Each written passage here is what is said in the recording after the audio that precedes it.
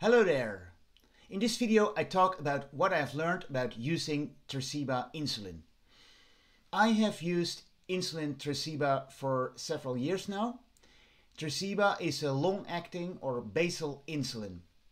It's active well over 24 hours, which means that you need to inject it only once a day, which I find a major advantage.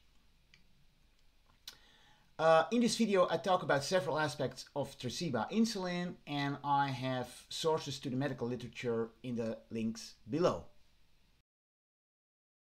Tresiba is actually a brand name. In the medical literature, this type of insulin is also known as insulin degludec. That name relates to one of the biological building blocks of this insulin called degludec acid.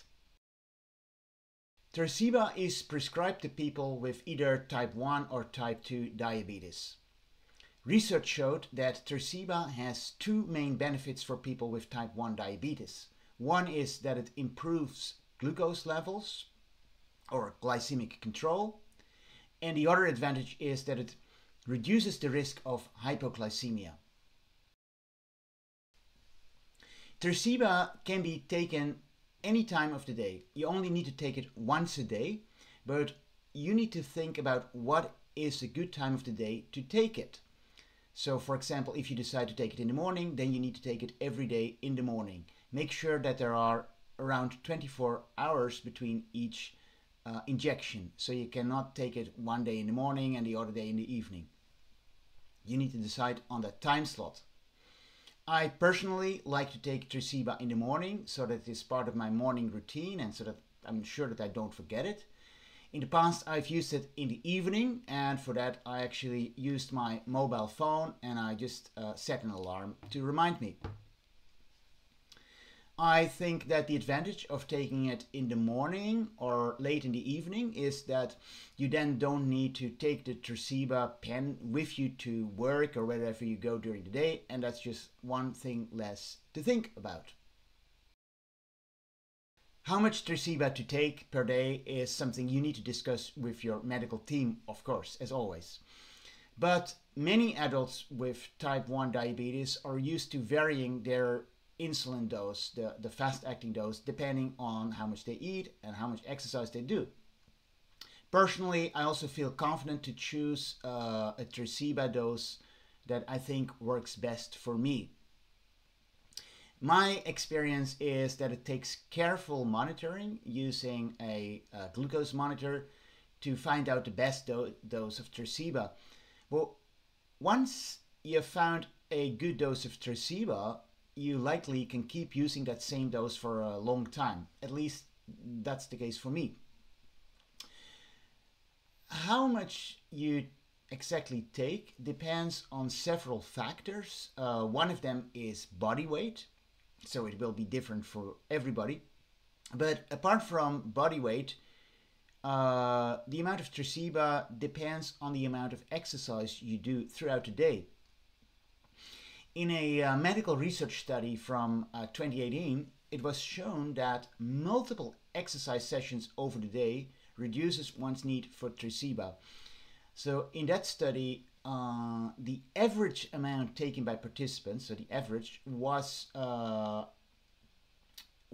first 19 units, but they found that when the same participants were doing something like an hour of exercise throughout the day, they used an average of 14 units, and that actually worked better in terms of sort of like glycemic control throughout the day.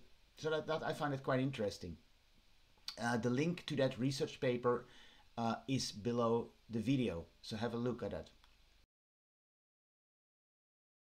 What's really important to think of is that when you switch from another long-acting insulin to Tresiba, you might need to reduce your daily basal dose. About that is a link below the video.